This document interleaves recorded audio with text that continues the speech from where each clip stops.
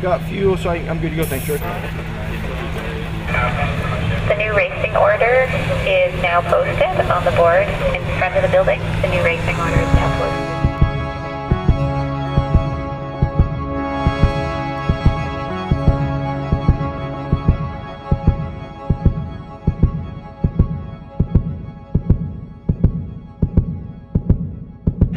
Yes, for this next class, I need about 6 more pounds.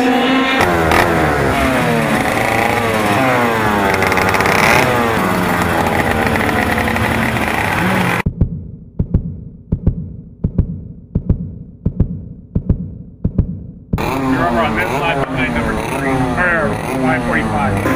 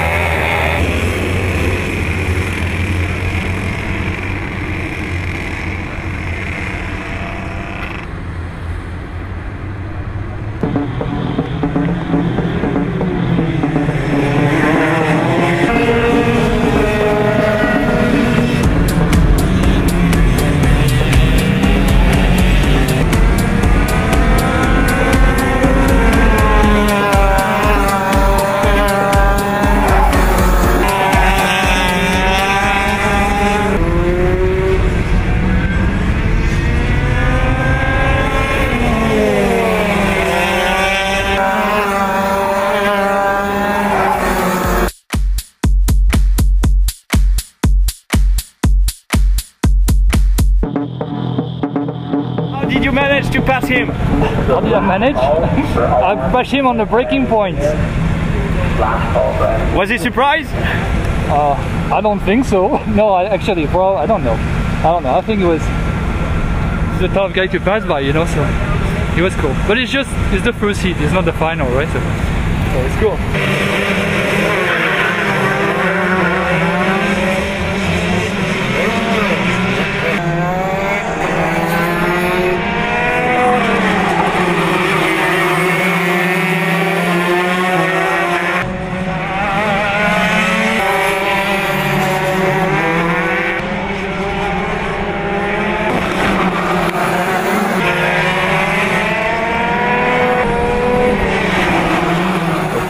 That most race car drivers get into before they make it to big cars. All Formula 1 drivers have been part of karting, and there's a couple of different types of karts. This one here is called a tag kart. It's a touch and go kart. It's automatic. And then there's another one over there, and it's a shifter kart. It's got 6 gears.